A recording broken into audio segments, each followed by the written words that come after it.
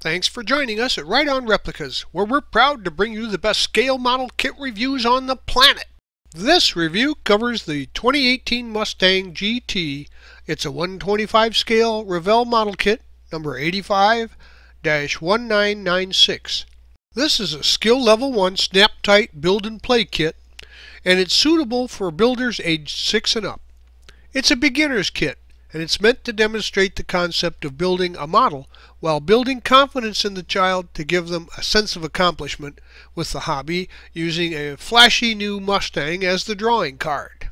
The kit consists of about 13 pieces, molded in a soft metallic yellow, with black and clear parts and soft vinyl tires, and some pre-decorated pieces. There are no decals or stickers for this kit. Assembly is quite simple and easy, with provided tabs and snap-fit parts. This is true curbside kit, as there is no drivetrain and no opening hood. It has a flat bottom on the underside with no molded features as well. On the other hand, the body is flawless, except for a few parting lines on the quarter panels, and with some simple detailing, this body could be the base for a very nice shelf display of the brand new model Mustang. That notwithstanding, it's a toy, and it was meant to be played with. And if you put a few drops of glue to keep her together, it should last the child a long time and provide hours of fun and enjoyment. The finished size when you're done is about 7.5 inches long, 3 inches wide, and 2¼ inches high. Removing the contents from the box, you'll find that it's well protected in a poly bags and protective devices to ensure it does not get scratched or jarred during shipping. When you first pull the model out of the packaging, it almost appears to be fully assembled, but the parts that go on the exterior, etc., are packaged inside the interior of the vehicle. As you can see here, the script shows that this is a fairly new tool, and it's even marked for the front end so that a child would know which part goes towards the front of the vehicle on assembly. Here are the major pieces for the kit, including the chassis and 4 tires and 2 axles. There's also a steering wheel not shown here, but it's very basic construction, goes together easily, and that's just what you're looking for when you want a child to build their first model. This is a snap-tight kit, so no glue is necessary. Everything just snaps in and fits together well. The first step has you putting on the grille and the lower valance, and they snap right in pretty well. As I found out after completion, this was the only place where there was a little bit of difficulty getting one of the snap bosses to fit into its receptacle. The item on the right there was a little bit tight, had a little flash in it, so I just used a hobby knife, reamed that out a little bit.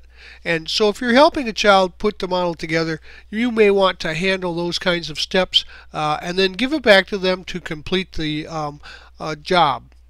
Moving on to step 2, we're going to install the rear fascia and spoiler, and the spoiler goes into some slots that are pre-done on the back of the vehicle there.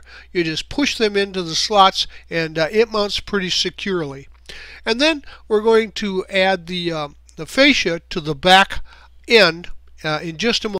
The tail light panel is also installed in this step, and the white circle here shows where there's a GT script that I went ahead and used a chrome pen to highlight, and just as a feature that you can use to realize that the detailing on this kit is possible, and you can make it actually look much better as a standalone display kit if you so choose. But we're going to just push the taillight panel into place, and then she'll be finished up at the back end for step 2. In step 3, we locate the steering wheel onto the dashboard, and it has a very positive boss that it fits onto there, so no problems. Just press that into place. And then slip the dashboard into the slots, and there's also a little tab that goes on the console of the vehicle, and put that into place, and she'll snap in very securely. In step 4, we're going to put the interior tub into the body. You can see the body is turned upside down here, and the tab fits into the back there, and then there's a boss and a hole that fits in the interior tub up front. So just go ahead and snap that into place at this time.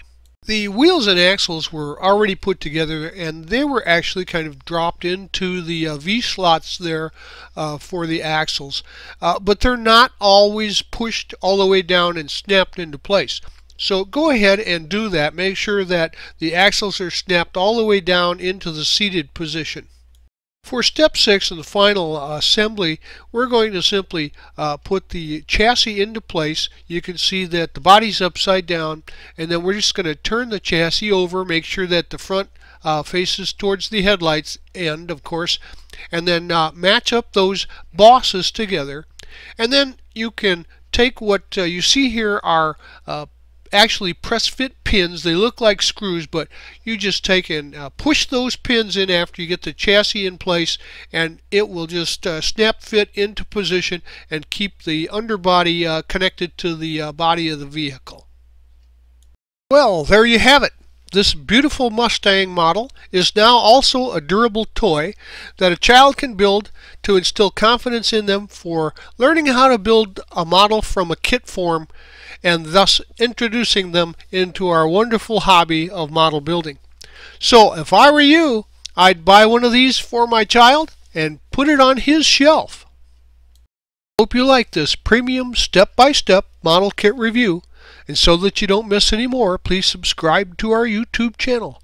But you can find us on Facebook and at our website, rightonreplicas.com. Thanks!